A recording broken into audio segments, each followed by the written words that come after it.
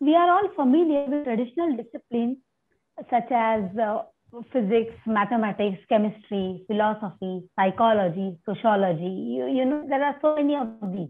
Now, the words science education, which are also a part of our ICER name tag, science education forms a discipline own, which is researched worldwide, but somehow it has a very small footprint in our country, and it is also not well known to most of us. Now, there's a pertinent need for us to do a lot of work in this field of science education, and this was one of the key goals why this Department of Science Education has been set up at ICER Pune. Now, the motivation behind this lecture series is to interact with the science education experts in our country, to have them share their experiences and their contributions with us, and also, most importantly, to enlighten us about what science education entails and to tell us about the challenges in science education. So today, to open this series, our expert is Dr. Jyotsna Vijapurkar. Jyotsna is an astronomer, a science educator, and also a retired faculty of the Homi Bhabha Centre for Science Education. One of her main is curriculum development. Talk why the earth does not fall and other questions for science educationists is very intriguing. So let's get to it right away. Over to you, Jyotsna. Thank you, Aparna. Thank you for inviting me. It's always a pleasure to talk about this really delightful field that I was involved in for a couple of decades. So let me start with sharing the screen. Okay, so as I was saying, it was one of the first questions I encountered while trying to teach solar system, and I went, oh my God, this is what they are thinking. So in fact, a kid from one of the orphanages we worked with came and asked me, Didi, Prithvi girti kyun nahi hai? And I remember asking the child, giregi to kahan giregi? It had flabbergasted me. And the answer the child gave me was pani mein. So to start with, I think a lot of the problems that we encounter are challenging, which may not apply to the audience here today. But in general, science is a very challenging subject, and a lot of it has to do with the way the curriculum is designed, because there is something way back in the 50s, Jean Piaget actually told us, he researched and found out that there are cognitive developmental stages in children. So trying to teach something before children are cognitively ready, before they can understand some concept, is actually an exercise in futility. So for example, I'll just go over one of them. In front of children, you take two identical glasses filled with water and you pour from one into the other, where the surface area is smaller, so the height is more. And children are asked, is the amount of water in this same? They say, no, it's more in this. So they do not conserve volume, even though it is done in front of them. Now, I should also caution that there has been a lot of critique of this work. I mean, whether the way the questions were asked, like if you ask them, are they equal? And then ask them, are they equal? The children expect that the answer would be different. So I know as far back as 2009 or 10, I have found papers which have tried to recreate and do it, ask the question differently and see if the outcome is different. But all that aside, the bottom line is that there are cognitive developmental stages. Children are not ready for every concept at any age. You cannot teach evolution in grade 1, no matter how bright the child is or how great a teacher you are. Children are simply not ready with the ability to actually comprehend it. Okay, so let me go back to the Earth's example. So when we teach children that the Earth is round, but it looks very flat, because just look out. And so what they come up with, and they are very active scientists, if you ask me, they come up with a model that fits the two conflicting ideas. They are told it is round and they believe authority. That's an extremely important part also of science education. And but they see that it is flat, so they make up a completely coherent picture. And to my mind, this is absolutely brilliant. Okay, so we have an Earth where you see the sun and stars and all through a transparent dome. And here is the part where we live and trees grow, etc. And slightly younger children come up with a two Earth model. That there is an Earth in the sky, which is shown in our geography books, etc. And there is the Earth where we live. Now you understand why the child asked me, Didi, Prithvi girti kyun nahi hai? Because this is the Prithvi that will fall. right? So this was around age 10. In grade 5, I started the unit, explored why they don't understand the earth is round, and I tried to figure out a way of teaching it without just telling them, because telling is not the same as teaching. So let me show you some of the initial exercises I did with children and what answer came with. If everyone can see. So we took globes to class. We had children make dolls and we said, walk the dog on, right? So what they do is that they walk it, they don't do it this way. They keep the vertical fixed to the local vertical. And this doll starts and it goes sideways and it falls. And they say, tell me. So see, nobody can live in the southern hemisphere, right? So you have in order to start teaching them that the earth is round and we live on it, this was the thing that we had to approach. And so what we did was we made them make dolls. We kept reminding them that the feet of the doll has to be on the globe all the time. And there were a whole lot of concepts that, that needed to be brought in together to make them understand that the earth is a very large ball and we live on it. So I'm giving you some examples from the unit we developed. One was, of course, walking the doll, keeping the feet on the ground and not sideways, not have it walk sideways. And the other thing was exercises on scaling. Take a strip of, take a length of thread and put it on balls of different diameters and make it look straighter. So the approximation is that the earth is so large that it looks straight, and they get it. So that's what we did. And of course, one diagnostic in our unit was they had to shade the sky for these children, Aftab and Bhumi and Mini. Okay. And when you ask them where the earth would be for, where the sky would be for a child here, and they tell you it's out of the paper, then mission accomplished. You've taught them the earth is round. And let me also point out that this takes a couple of weeks for children to actually understand. Learning takes time, and we never give enough time to children to learn things. It requires a lot of patience. I had children who had these teaching learning moments with me. They would go home, think, talk to their mother, come back and ask me again, etc. So they were grappling with this change in the concept. I'll come to that a little bit later. And here is an example of a textbook. I hope it's no longer in use, from Gujarat actually, for grade 3. What they have done is they have assumed that telling children something is the same as teaching them. And so it talks about the round earth, and isn't it? Do you know what the earth looks like? See the picture, it's like an orange. This is what children come up with, the transparent hemisphere through which you see the sky, and the hemisphere filled with soil on which we live. And the younger children come up with the two earth model, the one in the sky, the one we live on. And here is an exercise we did as a diagnostic where we asked them to shade the sky for these children. Can you see the different slides now? Yes. Okay. Yes, yes. And so we asked them to shade the sky, and they shared for Bhumi, for Aftab correctly. And when you ask for this child, they say it's out of the page. So they know that we can't. So as I said, that was mission accomplished. So in this case, when the earth rotates on its axis, this whole thing about axis, an extremely abstract concept for grade 3. And this is what the content was for that class. So what was wrong here? I'm giving this as an example of how textbooks are written and how curricula are adopted. So textbooks, quite apart from the fact, as you can see here, that it was age inappropriate, because even in grade 5, it took us a couple of weeks to get this thing, and we had to be very imaginative. We had to get them to, for example, make a little boat and trace Magellan's route, so that they just start handling the earth like this, right? So that fixed vertical gets destroyed. So very subtle pathways actually to get to the concept.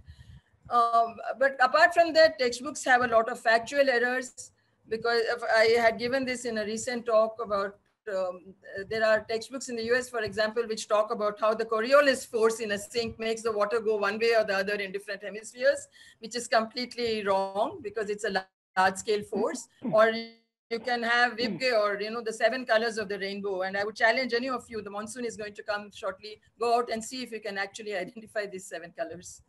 And there is this myth about how the taste buds are distributed. I'll just quickly go over those slides.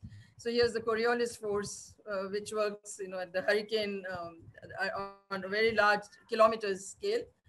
And it's become such a business that countries on the equator have actually made a business of getting tourists to pay for a demo of how the water goes in different directions. They manipulate it very well, very cleverly.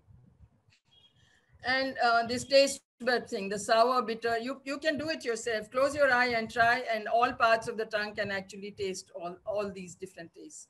So these myths get propagated if you don't act, if the way you write your textbooks, and the mechanism or the process is not very robust. I have worked with state governments, and I've often found that if they're writing textbooks for grade 4, what they have as reference are a whole lot of grade 4 textbooks from different states or from different boards.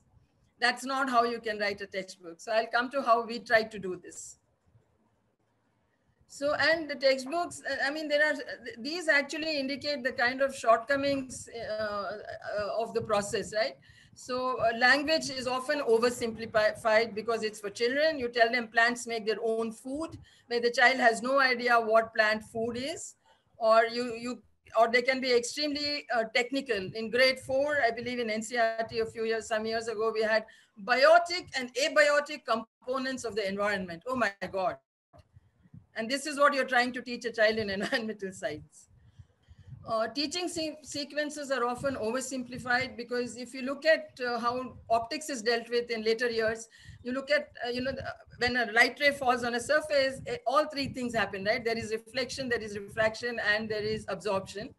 And we don't teach it that way. We say on mirrors, you have reflection, on glass blocks, you have refraction.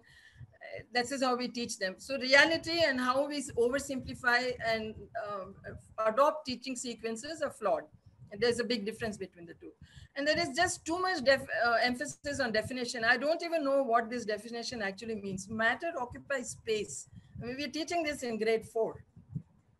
Okay, and or this extremely well-known, well, not that well-known, we found papers from Israel which talked about the difficulty of the cell is a structural and functional unit of an organism.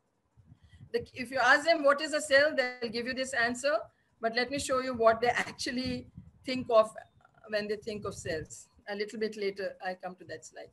So what we need to do in our curriculum is to really consider what do we include in it, why do we need to include in it, and why are some things better not included in the curriculum. I don't know. There is this obsession of roti kapda makan, which may be fine as a political manifesto, but to design an entire science unit on cloth and cloth making, etc., to me did not make. I wasn't very convinced that one needed to do that. And then we need to talk about the process of how we teach once the curriculum is ready, and also how we develop the curriculum, as I had already mentioned. And another main thing, which goes back to my first slide about cognitive developmental stages, is at what grade do we teach them any concept that we think is important to teach. So when you do the textbook, when you make textbooks and design curricula without so much, without such a deep look at what children can do at what age and which concepts are important. So I'll just give you, this is partially lighthearted. I have this 1858 book of natural philosophy. And in that, there is a chapter on the inclined plane. And this is 2017 in a Maharashtra State Board. We still have a chapter on an inclined plane. I did not ever understand why we need to do simple machines at that age. It's almost like we're not looking at what are the foundational concepts that need to be taught on which you can build later. But we just think, okay, inclined plane karenge, axle kar denge. This is how our curricula tend to get written. So our approach was very different. We looked at where we are coming from. We knew, like, suppose we did the middle school, what did they learn in primary, and where we are going. What is it that we are preparing them for in the later grade? That is how we started approaching our curriculum development.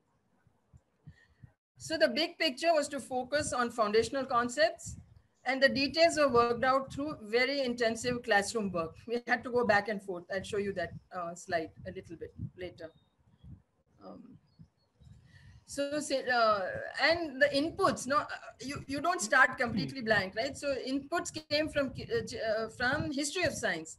Children's conceptual development actually parallels the historical development of concepts. For example, force, or if you look at an easier example to think about now would be how life can form from mineral sources. If you look up this paper, it took over a couple of 100 years to understand that omne vivum ex vivo, life can only come from life. And it came from inputs from many different fields in biology, people studying insects and mushrooms. And so that's actually a very good start. And we included our concepts in our curriculum based on these kind of inputs. And it's also a good pedagogic strategy because somehow I feel that we give them the output of years and decades or centuries of research in science and teach children, and they feel they are responsible for not getting it. It's their fault. But if you tell them that the really brilliant minds in history actually grappled with the same problems that you have, psychologically it's extremely satisfying to them. This is something now that they can also do. They figured out, these kids can also figure out. Of course, again, it has to be age appropriate and a difficulty level. So I'm just giving you an example of a child telling me, we asked them, how do you get a worm in a pea? So this child is saying that before seeing a worm in the pea, there's always a hole in that pea. So maybe the worm made a hole and entered. But sometimes this child has noticed that there is a worm even if you don't see a hole outside. And they think maybe there is some chemical process inside that produced the worm, which is exactly the thinking around pre-Pasteur days. Okay, so this is an example of history of science giving an input. And there is a lot of literature documenting students' difficulties. In fact, I think it was Susan Carey who said in a paper that in the 80s, it had become almost a cottage industry. Children's misconceptions in thermodynamics, in evolution, in light, in force, you name a concept, it was there. And a lot of it also came from self-reflection. I mean, I had the same problem with the round earth. I didn't disbelieve the earth was round, but the thing that bothered me when I was in grade 4 was that the person on the other side was upside down. Okay, or the fact that I mean, it hit me only a decade ago that I had always thought of the biological cell as flat because that's how it's always drawn in 2D. And even looking through the microscope doesn't help because it still looks flat. So small strategies like focusing on a lower layer of cells in an onion skin in the microscope, physically going down in that depth can give you the third dimension. So it has to be extremely nuanced. You can't just take and tell children the cell is a functional unit and think they have understood it. One of the studies we had taken up are biological cells, and we had children make a model. Never once did we tell them it has to be three-dimensional, but we talked about what the cell's functions are. We talked about all the wonderful things, how it has a cytoplasm that the cell wall or the cell membrane encloses. And over a period of time, as teaching progressed, they went from flat to a three-dimensional cell model. I mean, earlier when we gave them balloons and plastic bags and clay, they would take it and flatten it first before making the model. Here you'll see where they have a little bit of a third dimension, but all the organelles are again flattened on top and pasted on top. So it was about what to teach. You can get inputs from, by looking at foundational concepts and what children can handle at that age. And when to teach it, again, this requires a lot of work going up and down grade levels and figuring out. Sometimes just one grade level makes a big difference. I'll be showing an example of that in particulate nature of matter.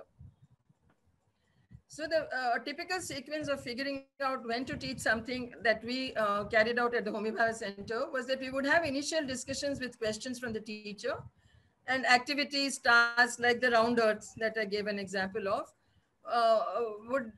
They would often be teaching as well as diagnostic. I think that even exercises you give them at the back of the textbook is not just to test the understanding, but they should also help the child understand things. That is how they need to be designed. So I am not touching assessment at all in my talk today, but that's something to bear in mind. And so based on, kind of diagnosis I gave an example of, it figured out if it's possible for children to continue. If yes, then we develop the unit. And if it is not, we figure out why. I'll give you an example shortly. If they're not ready for the concept, just abandon it, go to the next higher class. If it's because they don't have prerequisite, you repeat the same steps again at that age and then continue if it's a success. If not, of course, you're back here. And if it is possible to continue, develop further. Okay. So the example I'll give you is of particulate nature of matter. This we tried in grade 6. And remember that many boards, grade 6 has basic chemistry equations, which children cannot balance. First of all, mass conservation is not a constraint at that age. On top of that, particulate nature is not known. So when we found out what they thought of atoms, when we, through discussions and worksheets, they said atoms must be living things because they are constantly moving, which we had told them. So in their daily experience, it's the living things that move constantly. And only living things are made of molecules. I don't know where this came from. So when we did this diagnostic, we drew like a 1 cubic meter on the board, and we asked them, the kids came up with symbols for different gases which they knew about from their classes. And we said, what is between these molecules? And the answer was air. So this is a very good example of the cognitive developmental stage, because you can tell them that these are molecules that are around you in air, but they still think of it as a medium in which the particles are moving. They don't think of air itself as being particulate. So we tried this in grade 7, but then they had not had the kind of classrooms or teaching that our kids go through. So there were a host of problems here, where if you could see individual molecules, would a molecule in liquid water and water vapor look the same? Only 7 said yes, no 10, partially same, no answer 2. Or difference between copper sulfate and copper, sulfur and oxygen from air in a glass was not clear. So, and we're teaching them chemical equations in grade 6 without these prerequisites, right? So no idea of how many elements in the world. Some said there are billions, and atoms have no weight. These were the problems they had. I won't be going too deep into how we actually approach this unit, and we had a tremendously successful chemistry unit. Every time they came back to our summer camp, we would ask them, what would you like to do this year? And they'd say chemistry, which we were told was one of the most daunting subjects, and the kids were having fun doing it. So we did this thought experiment where part of the water, obviously this can't be a real life experiment. So we asked them what happens when you heat it and some of it vaporizes. And we asked them if the mass is same. They say no. Is the number of molecules same? Yes. So somehow, again, as I said, mass conservation is not a constraint. So then we discussed with them, and the discussion brought out the underlying conceptual difficulties, which was there was tremendous confusion between mass and density. And there were indications from other contexts too. For example, if we ask them, if you crumple a sheet of paper and you have the same paper, like take 2 A4 sheets, crumple one and keep one flat, and they say the crumpled one weighs more. That was their expectation. So we did a unit on balance, we did a unit on density, then moved on to atoms. So now let me come to how to teach it. So what kind of a classroom can facilitate the unearthing of these issues, as well as helping the child learn those concepts? See, everything here actually goes hand in hand, trying to tease out separate strands here, but they can't be completely disparate. The way to do that is to have children learning science by doing science. And by this, I do not mean experiments about. That's one of the biggest myths that most people have, that experiments karna chahiye. So it's about generating questions, it's about tentative solutions, it's about investigating further, weighing evidence. We've had debates in class. I mean, there's a very common misconception among children that heavier things will sink and lighter things will float. So if you take a clever combination of pairs, right, where you have lighter but more dense, and you take that pair and ask for a prediction, they always tell you the heavier one will sink. So we actually had children debate this in class. And discussions and collaboration with peers, let's face it, in our classroom, it's always teacher to student. It's never student to student, whereas that is actually an extremely important part of science learning. And I'm sorry about the typo here, but arriving at the answer. So in short, what all these are telling you is that we want to engage students in scientific inquiry. So what does an inquiry classroom look like? How would the teacher's role be different in a classroom where science is taught as an inquiry and the way it is taught now in most of our classes? So in traditional, the teacher's role, the teacher's responsibility is to expound clearly. Teacher explains the concept with the help of demonstration and hands-on verification activity. No experiment is actually used as a learning thing. It's to verify. You tell them something and then you show the experiments and say, see, in inquiry teaching, the teacher's responsibility is to elicit, to challenge and scaffold or support student thinking and encourage wider responses from the class. And the teacher engages and guides students through investigations, making observations and arriving at explanations. In commonplace classes, people call it traditional, and I find that I have a little bit of a discomfort with that because you can have fantastic traditions in inquiry. So teacher engages students in questioning that does not lead to discussion. Teacher goes through a sequence of questioning, accepting or correcting answers where necessary, but rarely follows up with further probing. And students' utterances are often in response to teachers' questions and usually consist of single detached words, many a times in chorus. In inquiry classes, teacher consistently engages students in open-ended questions, often leading to discussion and debate where observations, assumptions, and reasoning are challenged by the teacher or challenged by the other students. I mean, one of my most rewarding moments was when a child considered average in his class challenged me and he accused me in the density experiment I was mentioning. He said, you dropped this slowly and you dropped this with force. That's why it sank, even though it's lighter. You know?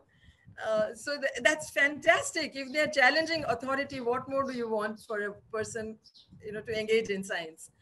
And students' utterances are not restricted to direct answers to teachers' questions and are expressed in whole phrases or sentences and may be tentative.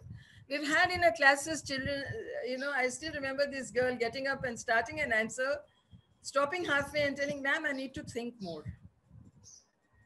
Okay, so they realize it's not always there. Let me think a little more. And the kind of questioning the teacher engages in and the purpose it serves is also important. This is one of the research projects that I had done with the student.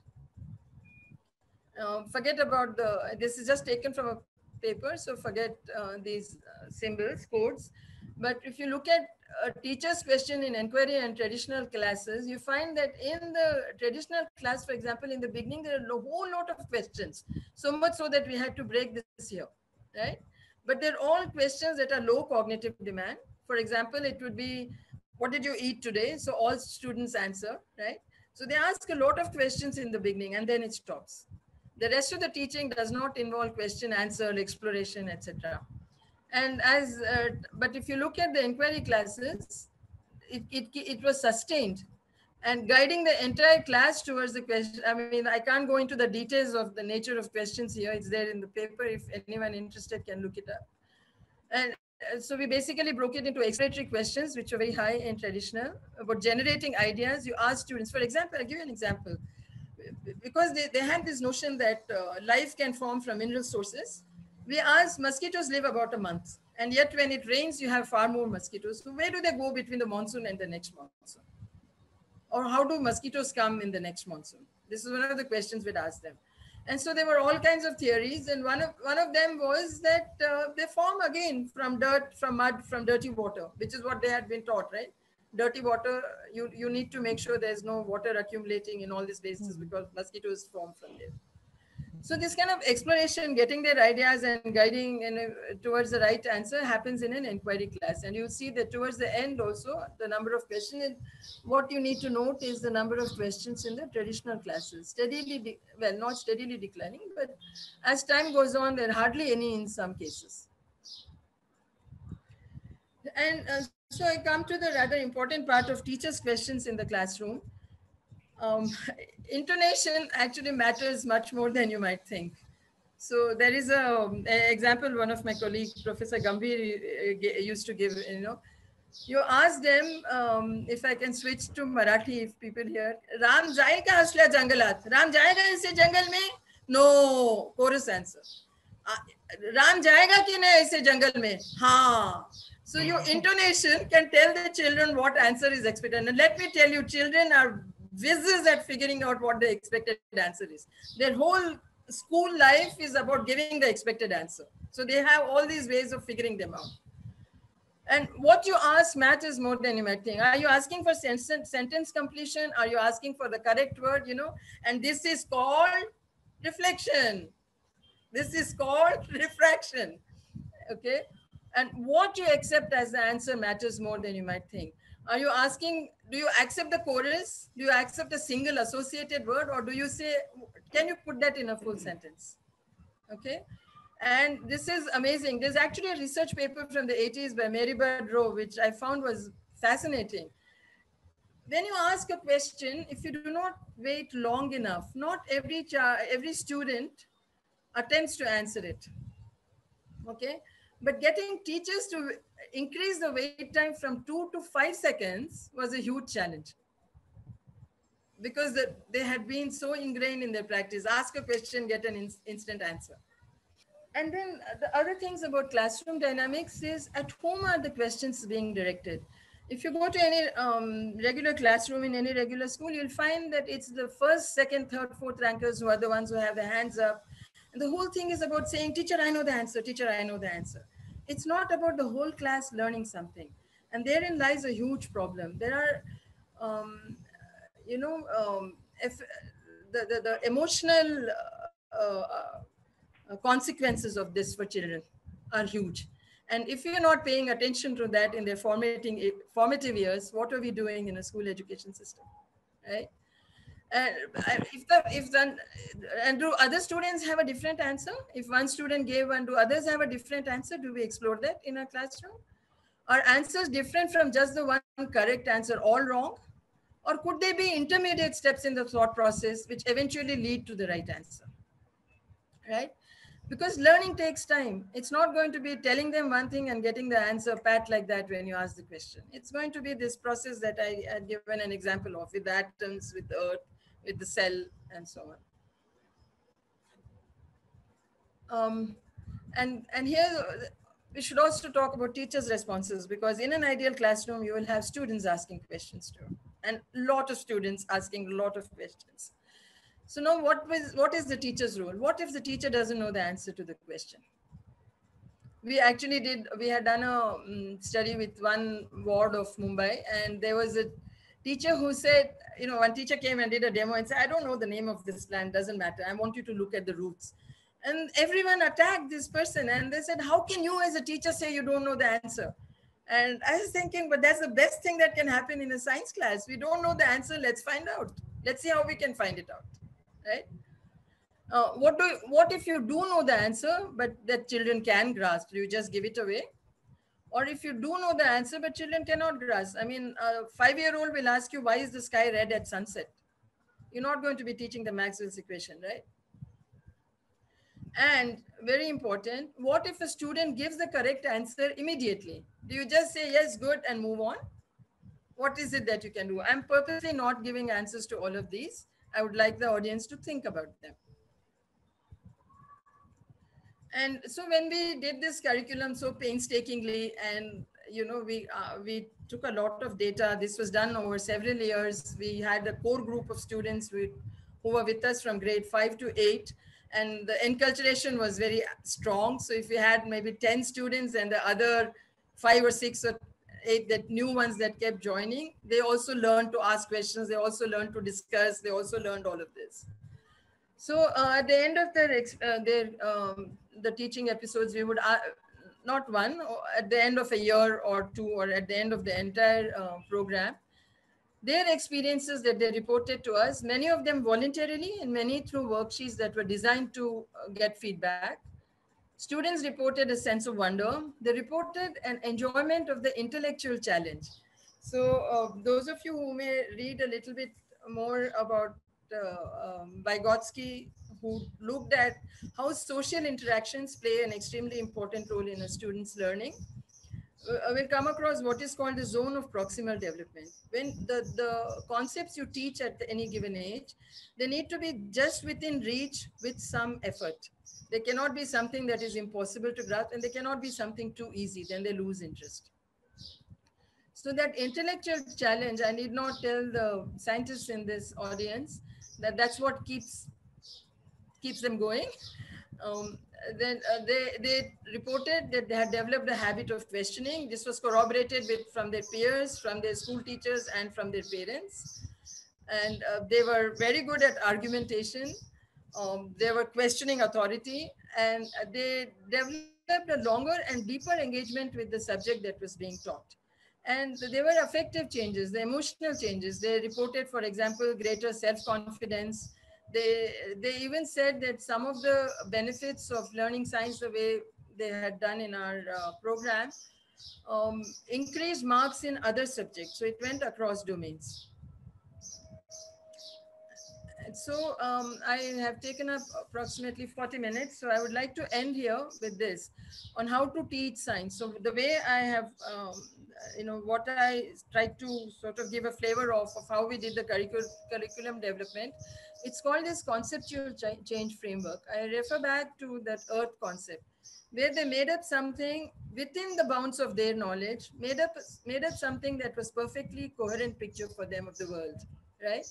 And our job as teachers is to move them from there to the scientifically correct concept and still have them, still have them accept it at that age.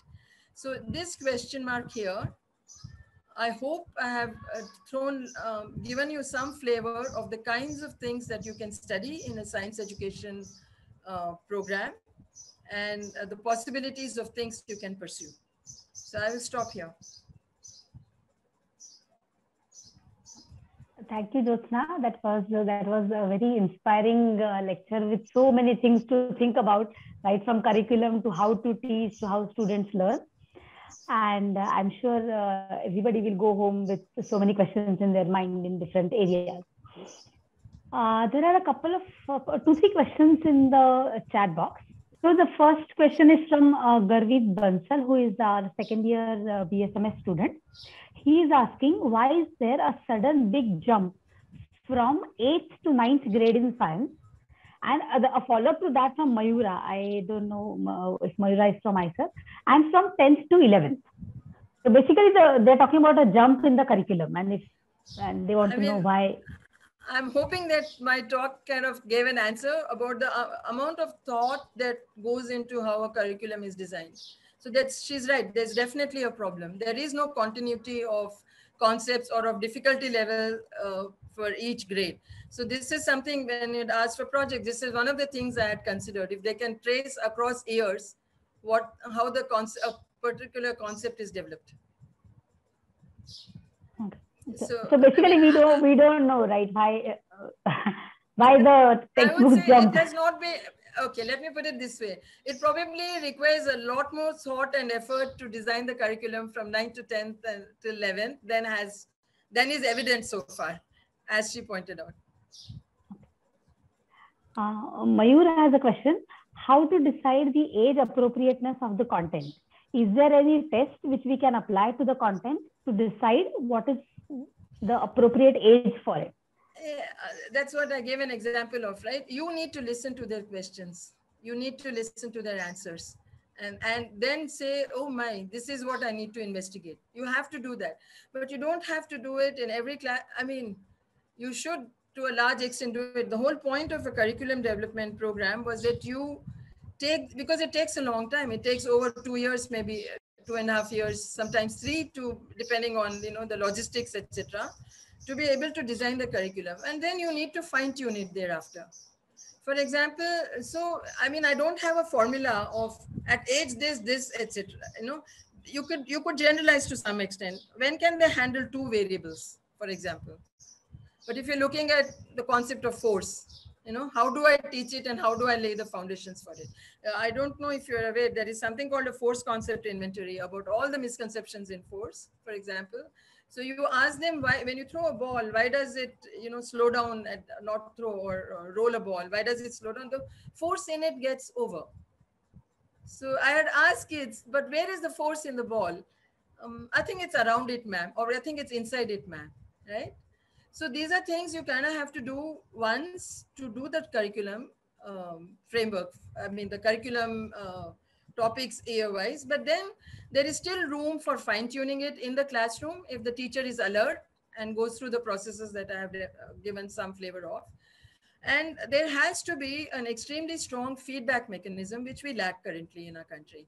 In Israel, for example, at the end of grade 4, they have a nationwide exam in mathematics and language, etc. And the results of that exam are not shared with teachers or with parents or with students. So why is this exam being conducted? They look at patterns in the answer and then they tweak the curriculum accordingly. Okay. So has to be an ongoing process. It has to have a very robust feedback mechanisms. And when teachers tell you, I cannot teach fractions in grade 3, you have to listen to them. You cannot bring out books the next year and still have the same thing in it. So that's the only way to do it. Okay. There is a next question from Sujata who says, when you designed curriculum for middle school, you took into consideration from where they are coming and where they have to go. Isn't that constraining? And are you mentioning that there is a problem with the current curriculum? Oh, yes, that's where the short answer to that is yes. But see, the thing is, when I joined, I took on class 5. So I had, again, somewhere in the back of my mind, without having any education degree or whatever, was that I knew that there were problems with understanding force. So we actually did friction first. I didn't go into all the details here, but for example, the canonical treatments are actually not at all suitable for the introductory level of the concept, right? So you have to do some, so I laid the foundations for force by dealing with friction first. That will give them an explanation of what they observe in real life. And then in grade 6, we moved to forces. Then in grade 7, we looked at vector addition, but didn't, just in one direction, in one dimension, and gave them a qualitative flavor for components of forces. But we could not do any problems or anything of that nature. So in grade 5, I had actually, now when I look back, I realized that I had actually done the foundations. It was the round earth, it was living together, so interdependences of life, etc. And it was very easy to build on that in grade 6. Once I took on the entire middle school curriculum, I started going up and down grade 6 and 8. I would teach grade 7 and 6 in the same week, the same concepts. It was, and every hour of teaching was 10 to 12 hours of preparation, working out, doing worksheets, trying out experiments. They all had to be low cost. I should also point out, I should also share that I always had a Zilla Parishad school in the back of my mind, which are not resource rich. So everything had to be done, but there is only so much you can do with Tetra Paks. At some point, you have to force the school to buy microscopes, buy equipment for optics, etc. Anyway, so that's a little bit of a digression. So then I could build, by going up and down, I could figure out what can be taught in which grade. And so, for example, instantaneous velocity is something they won't get in grade 8. You kind of have to push them, and they're going to need that in 9th, 10th later if they're going to do calculus-based physics, right? So that is what I meant. So yeah, the short answer is the curriculum, not what it should be. I agree. And how do why did it matter where I'm coming from and where I'm going? This is the answer. Okay. Neeraja has a question. Do you feel the current curriculum or books give a restricted outlook towards interdisciplinary nature of science? And she says she's sorry if you've addressed this and if she has missed it.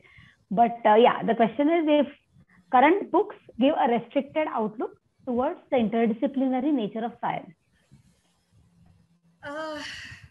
I would have to say yes, because when they talk generally about integrating disciplines in science, they only talk about binding those sections together, not really giving you a flavor. That the children don't care, right?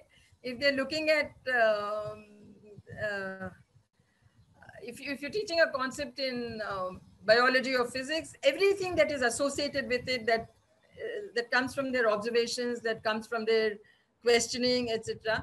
They don't do it in compartmentalized way. So you have to deal with it all in in the treatment of your unit. I'm trying to see if I can think of a quick example in this.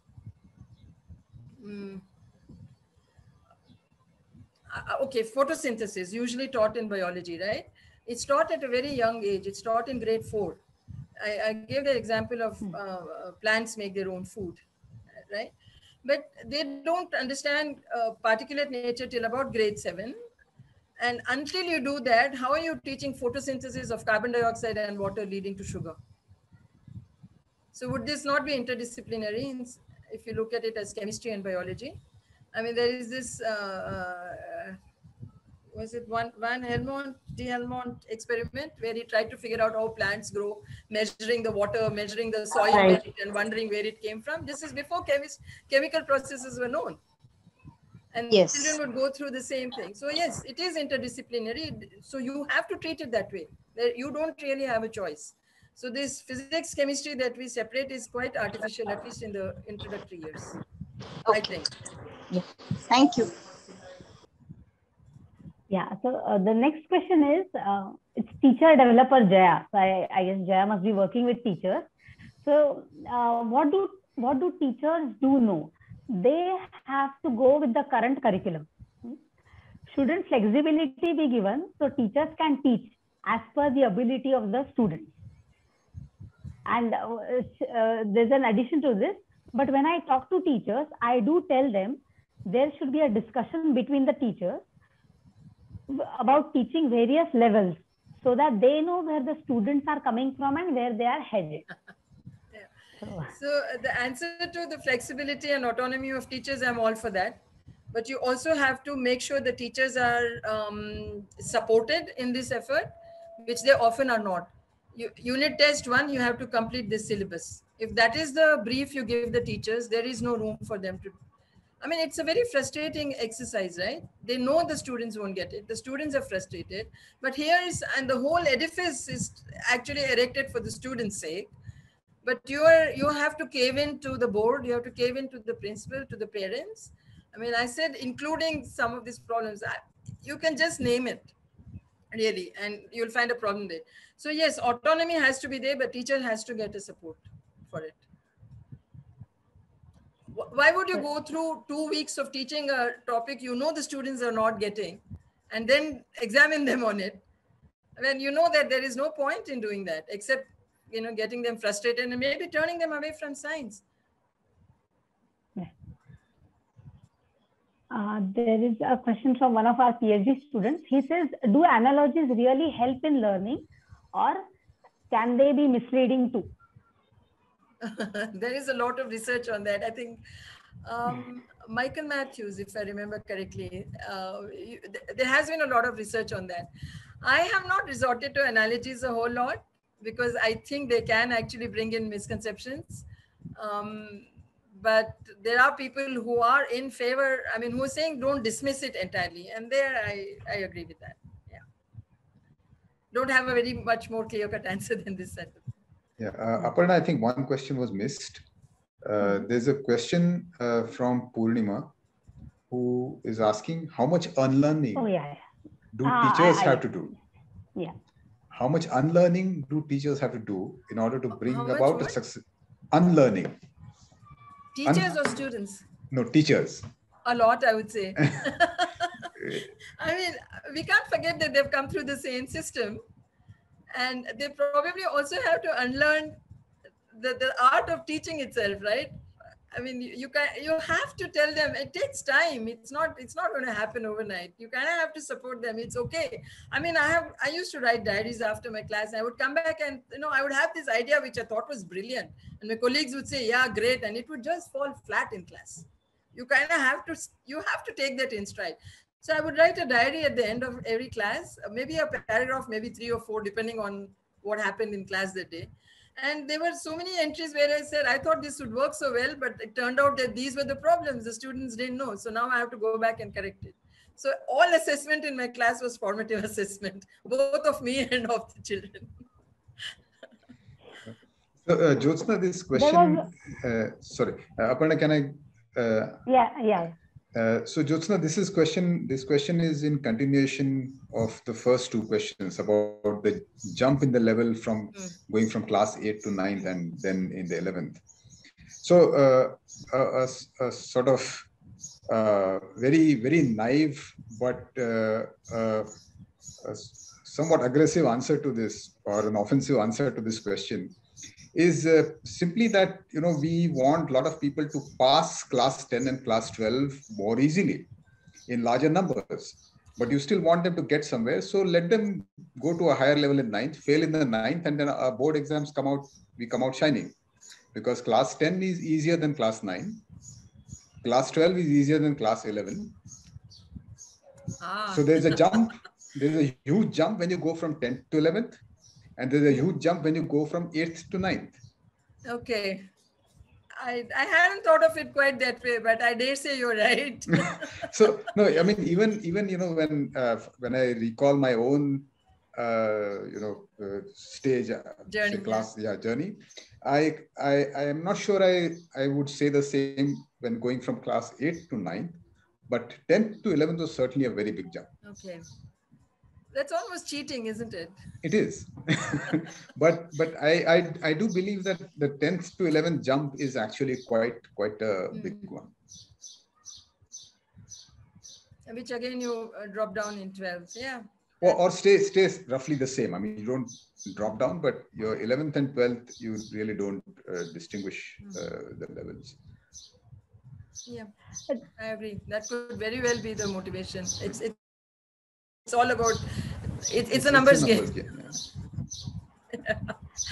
Jyotsna, there's one more question, but before that, Sheetal, there was a raised hand. Correct. And Sheetal then the hand got, correct, Is she still there? Or maybe she left. I don't see her anymore. Sheetal, if you are there, you can ask again. But Shubham has a question. Can there be driving forces for school students to learn by themselves without the help of teachers? If yes, can you name some? No, the teacher's role is so important, especially, I mean, we've had people come and tell us, no, I have made a set of problems where the teacher is not needed, the child can learn. But if you look at the level of scaffolding that is needed in the early years, see, science is extremely non-intuitive if you think about it, right? What you experience is not Newton's laws. The kids won't get it if you just teach them those laws. You kind of have to design the experiences that you expose them to. So it requires a lot of interventions, often subtle, which may not be known to the children also. They need not be explicit. The teacher's role, I would say, is actually extremely important in the early years, in school years. So I do not think that it can be completely, I mean, look, how much of discovery science are you going to do? Are you going to have a middle school child in 3 years or a school student in 10 years of schooling rediscovering things that took 2000 years? Look at Aristotelian notions of force to Newton. I mean, are you going to be able to do that? No, you are going to need the teacher. And all those other classroom interactions I talked about. I mean, you cannot disregard the affective element, by which means the emotional growth of a child in a science classroom. It doesn't work that way. You can't compartmentalize that either, right? Because one of the things that I have never seen mentioned in any science paper, that the fact that a little bit of intellectual effort leads me to the answer, which is what scientists go through every day, is extremely empowering for a child, for a student. And that is why it's very important to hit that zone of proximal development. Allow them to make that effort and learn, to make that conceptual change. They're not coming as blank slates. They're coming with something already there. So to the question about unlearning of teachers that someone asked, I wanted to say, this is a process that the students also go through. It's not that they've come with no notions of any of the ideas you're planting or teaching. They already have made up a coherent picture.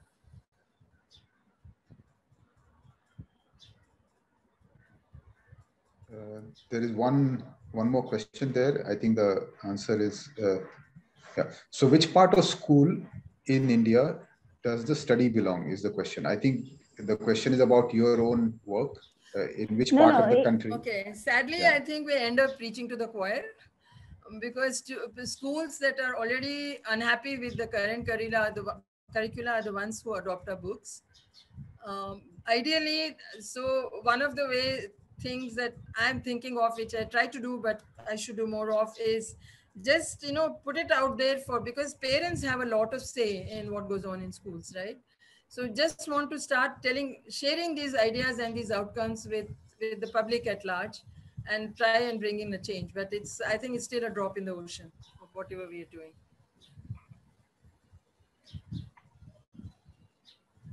I think there are, couple of thousand books that are sold every year from the Homi Bhabha Centre. The middle school things are not yet out as textbooks, but I'm planning a different route for them. And again, there are teachers who use them as supplementary material, but not as curriculum, because then the curriculum is decided by the board or what the teacher, the particular school adopts. So they don't have too much autonomy there.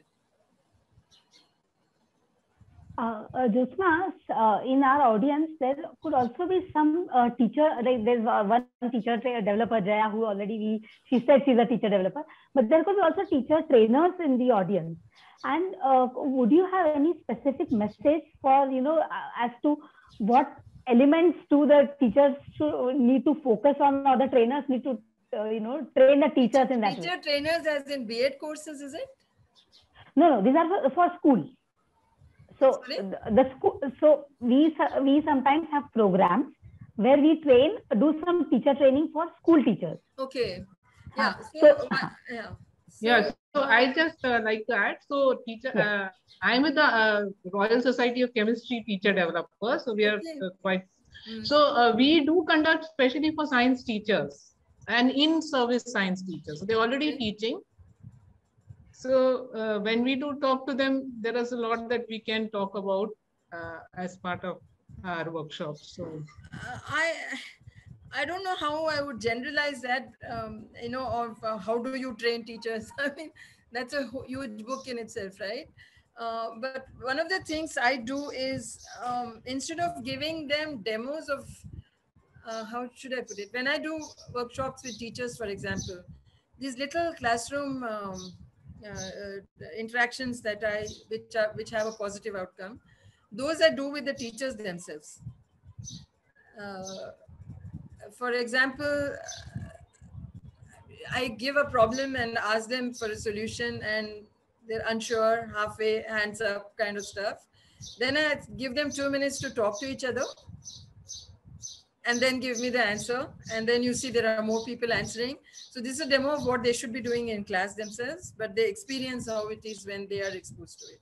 This kind of stuff. So I don't know if I understood your question correctly. You're asking me for how to train teachers. No. When teacher training is done, are there any specific elements that the teachers need to be mindful of when they are talking to the students, or when they are doing something in class?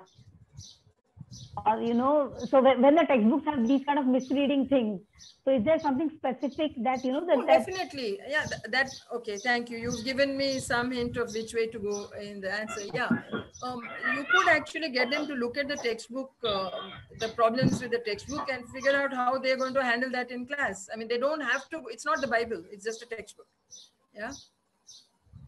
That would be a very important part. In fact, that's what I did do in numerous teacher workshops. I would get them to take a unit, and it's never, see, the way you write the book also, you keep saying you want inquiry teaching in class, but you do not facilitate it with your textbook. So now it's left to the teacher to redesign everything. So what I do is I get them to take one particular unit and figure out how they can teach it. So I give them, for example, ask a qualitative question. Ask a question which requires some quantitative thinking. Ask a question which requires them to push their thinking a little bit more.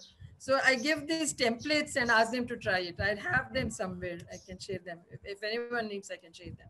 So you kind of have to, because it will be the first time many of them would be thinking along those lines, you kind of have to get them, it's a little bit more structured. And then the hope is that later on they won't need that structure. But we do make these very, one of the things we ask in the worksheet is, what about this concept do you think is difficult for students? How can you address that? So they have to start thinking along those lines. That's something we do, yes. Yeah, a couple of people have already said that they would like to see these templates. If you can share these, sure. The questions that give me some time because everything is on portable hard disk. I'll have to search for them.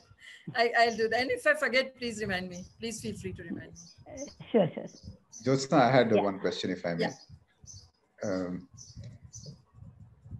So, in the last, whatever little I have seen of textbooks and also of the way there seems to be a change in the manner in which people want to teach, there's a huge emphasis on what people like to call activity-based learning.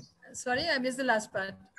There's a huge emphasis or a spurt in activity-based learning. Yeah. Okay. Now, my worry is that we are simply moving from a need to think, substituting it by simply doing something. I agree. And activities seem to be an end in themselves.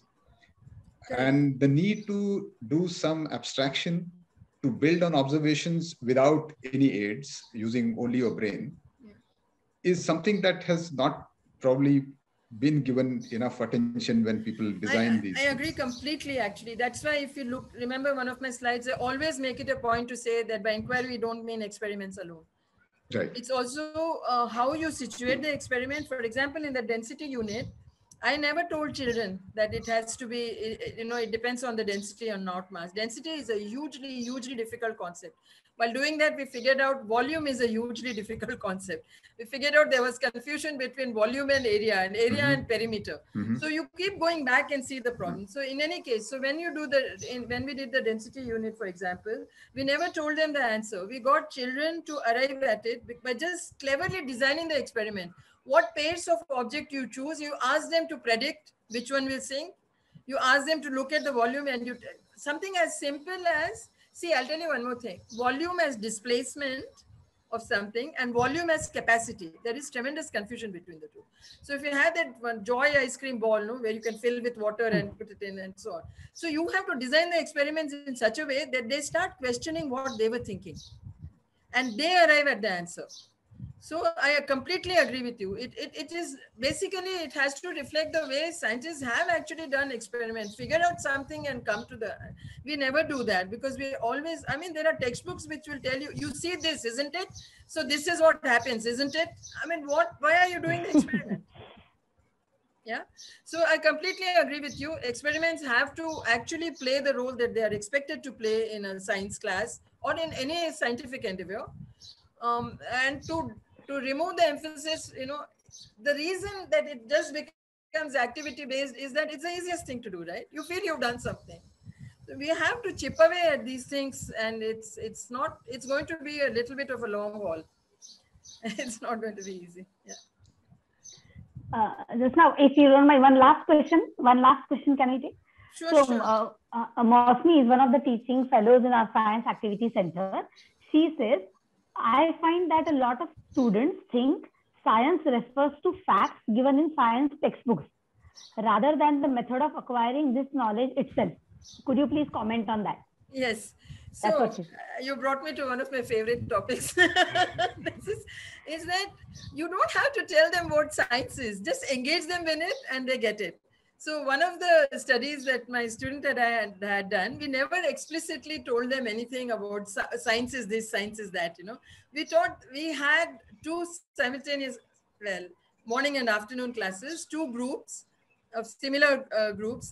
All the statistics is there in the paper. And we had them teach the supposedly traditional way, but much more enhanced because teachers didn't feel constrained. They didn't have unit tests. So they did these PowerPoints and videos, etc. And then we had the inquiry-based classes. And if you look at when we gave children diaries, sort of freewheeling diaries, we asked them to note down whatever they felt about the class that day. What they learned, what they found difficult, what they enjoyed, whatever it is. And we didn't give them instructions beyond that. If you look at the diary entries and compare, you will find a lot more tentativeness in the way these inquiry students answer the questions. And they were slightly more metacognitive. So we didn't say that in the paper, but they say, I didn't understand this part, or I found this so exciting. Whereas in the other one, you say, I learned today that density is mass divided by volume. Or in the other class, it would be about Archimedes was on the mission now, or something of that kind. So if you look, you can't tell them what. Let me draw an analogy to the person who asked the question. When you teach language, you expect students to be able to write in that language. You expect them to be able to express in that language. You don't tell them Tagore did this and Shakespeare did that, right? Why do we do that in science? Developing a language skill means writing in that language, means thinking, means expressing. So we have to involve in a science lesson. We don't know what science is. We just take the information, as you can see in the textbook, and we give it. So once you start involving them, they know it. And that was very heartening, because I have never been a big believer in teaching them, philosophy of science, or to teach them what science is, to tell them the nature of science separately. I thought that they learn it without explicit teaching, just by being involved in it. Okay. Yeah. So any final comments, Past, as the chair of the department? No, I'll just like to thank Jyotsna for this an hour and a half that she spent with us. And I'm sure that at least some from the audience will want to talk to you further, and we'll facilitate that. Those of you who have questions about today's talk or want to engage further with Jyotsna, please write to us. We'll put you in touch with her. I'm sitting in a very noisy environment. There's a sparrow chirping away, children playing. Yeah, we can hear that. So I didn't hear all of you, what you said. But yeah, I'll be more than happy if people want to connect with me. Sure. I've given my email in the... So you can share it too. I'll be happy. Okay. Yeah. And also, there's a Google form. Right. For the audience, there's a form which has been posted in the chat, which is for those who would like to keep in these activities. You have my contact details. You can share with anyone. I'll be happy to interact. All right. Yeah. Okay. Okay. Thank you so much. Thanks, Jyotsna. Thank you. Bye-bye. Bye. Bye.